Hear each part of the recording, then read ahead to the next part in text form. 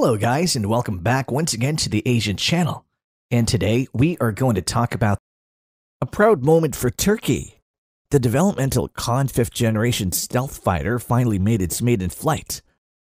The fighter, which was previously known as the TFX program or Turkish National Combat Aircraft, but later was officially named as Kaan Stealth Aircraft. Kaan, which is a reference to historic titles from Turkic and Mongolian rulers. The development of the aircraft started in 2010 when they were deciding for the design of the aircraft, while in 2011, Turkey's Undersecretariat for Defense Industries granted $1.8 billion to the state-owned Turkish Aerospace Corporation or TAI to acquire necessary technologies and infrastructure for the design, testing, and certification of the aircraft. This was the initial funding of the program, but the cost is expected to grow in the future as the development of the aircraft continues. The Kaan stealth fighter is supposed to replace the Turkish F-16 in the future. Currently, Turkey was kicked out of the F-35 Joint Strike Fighter program due to their decision to purchase the S-400 air defense system from Russia. Now, the Kaan stealth fighter program will be a huge importance for Turkey's fleet of fighters in the future.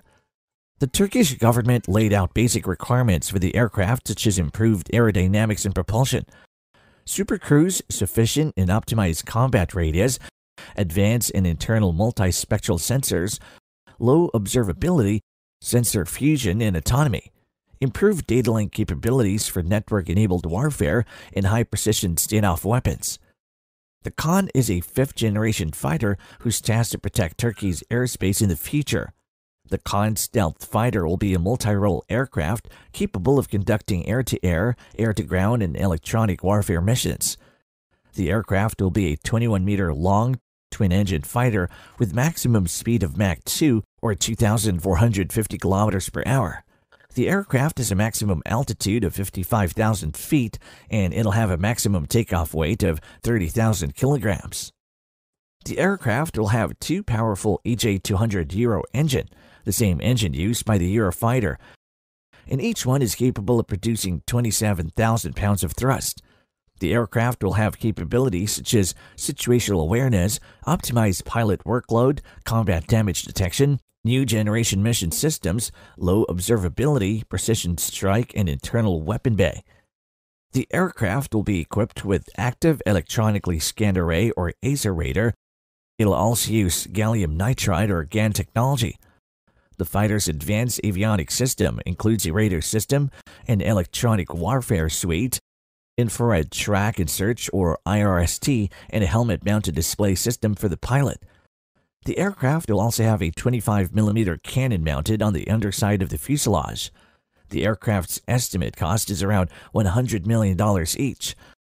Well, they expect the aircraft to enter service and be combat ready as early as 2028, or later around mid-2030s. While the Turkish government planned production rate would be for 24 aircrafts per year. Recently, they signed a pact with Azerbaijan, and soon probably Pakistan is expected to join the program and help offset Turkey of the high development cost of the aircraft. Turkey, which is a growing defense export country, but they already have a proven defense industry. They were able to locally assemble their own F-16. The FNSS is also known globally for their armored combat vehicles and weapon system, while the Bayraktar drones is currently the #1 selling drone globally. The Bayraktar series is a technologically advanced and combat-proven drones, while the developer of the Kaan stealth fighter, which is Turkish Aerospace Industry, also produces the TAI attack helicopter. And that's all for today. Thank you for watching. If you want more topics like this, don't forget to subscribe to our channel. See you soon.